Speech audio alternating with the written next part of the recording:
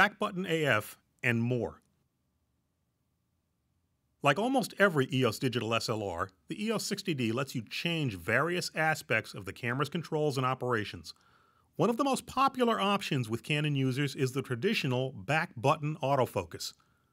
With this option, you can change the camera so that AF is activated by pressing a button on the rear of the camera, separating focusing from shooting. What's new on the 60D, though, is the range of choices for how the camera meters light and how and where AF is started. The easiest is in the Quick Control menu by pressing the Quick button on the camera. Or you can use custom function 4.1. Either way, you have an unprecedented range of possible options for setting up your camera. What these controls let you adjust are the following. What happens when you press the shutter button halfway down? What happens when you press the AF on button on the back of the camera? And what happens when you press the AE lock button, which is marked with an asterisk icon? By default, out of the box, when you press the shutter button, you start up the camera's metering system and you also start autofocus. But with the EOS 60D's custom controls options, you can change that. You can set it up so that there's continuously active metering, but no AF. Or you can set it up so that you lock exposure the instant you press the shutter button halfway down. You can set either the AF on button or the AE lock button to be the button that starts up autofocus, Canon's classic back button AF.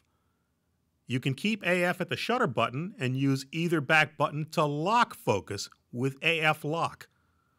Or you can make either button an auto exposure lock. There are 10 different possibilities in the custom controls menu. In each, you tell the camera what happens when you press the shutter button halfway down or press the AF on and AE lock buttons.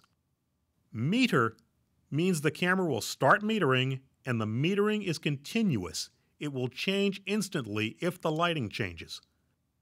Meter and AF start means that you'll start continuous metering and also start AF with the same button. AEL is auto exposure lock. Press the button in question and you lock automatic exposure.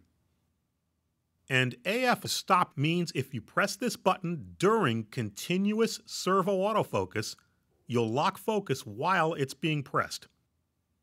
There are even settings to disable the rear buttons if you don't want to use one or the other. Try a few different options and you'll no doubt find settings that can be helpful in certain shooting situations.